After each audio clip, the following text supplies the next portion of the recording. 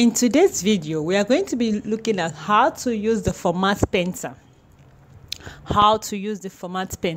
So if you look at this worksheet, you can see that in the worksheet we have different types of font style, different types of designs and stuff like that. Probably you were sharing the form and people were filling in with different handwritten different types of fonts, and probably you've looked at it and maybe you found a nice one.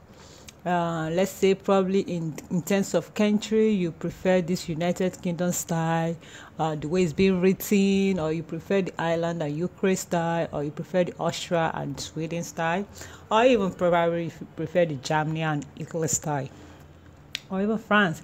So what you need to do is, if you come down, you can even see Malta style. You can see, if you come to this place, probably you want all the country style to be in our United Kingdom font style. All you need to do is to come to click on Format Painter. If you click on Format Painter, you're gonna come here. Sorry. Click on Format Painter. Before you do that, you're gonna select the one you want. So let's go back. Let's go back. So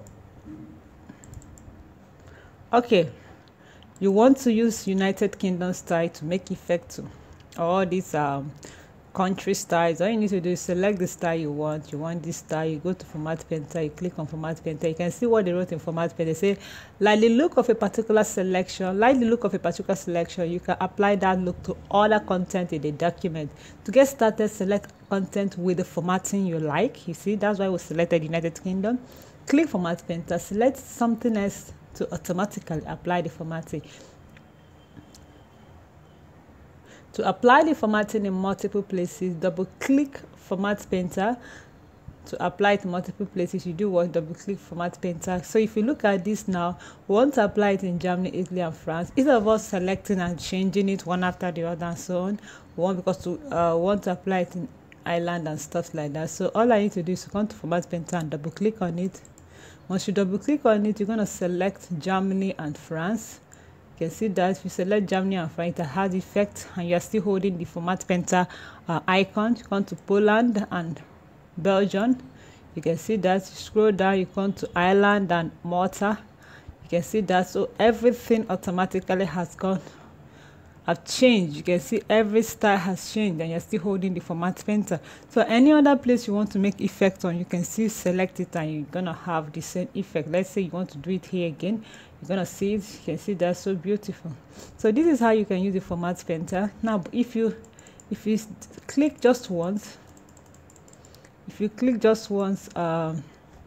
let's say you in terms of the educational level you want to, you can see this BSc has a color, right? In terms of educational level, you want the style to be in this format. You want it to have a font background color of blue. So you can just, if you click once, you're gonna have it has effect on just one. You can just do that for once. You can see that the Format Painter icon will disappear. But if you do that, if you double click on it, double click twice, that is click twice. If you click twice, you're going to use it to have effect on different places. You can see that. So once you do that, you're going to have, it has effect on all different places. You can see that. So that is the beauty of double clicking on the Format Painter. So let's drop back the Format Painter. To drop it, just go back to Format Painter and drop the 2. So you can see now the way it is. Now let's say you like the formatting of this name, or let's say you like the formatting of age. Just click on age, double click on Format Painter. Now let's say I want to use this for age formatting and replace the name. So I just come to name and select the name. You can see that once I select the name, it has effect on it. You can see that. So let's say I want to drop it, I want to drop the Format Painter, go back and click on it, it drops. So you can see how beautiful it is. So everything depends on what do you want and what do you not want. Now if you come to the age, every age has a different formatting, so you can decide to choose any one of your choice. Let's say we prefer the visible age, that is darker. Let's say we prefer this. So just come to Format Painter and double click on Format Painter. Once you double click on Format Painter, you select every other one you want to have the same formatting with it, and just release your hand and everything goes to that. So you draw back your format painter. This is basically how to use the format painter. Instead of you giving the effect one after the other, you can just simply use the format painter to do that. So thanks, and this is just it. So you can see how beautiful it is. Let's just zoom in so that you can see the beauty.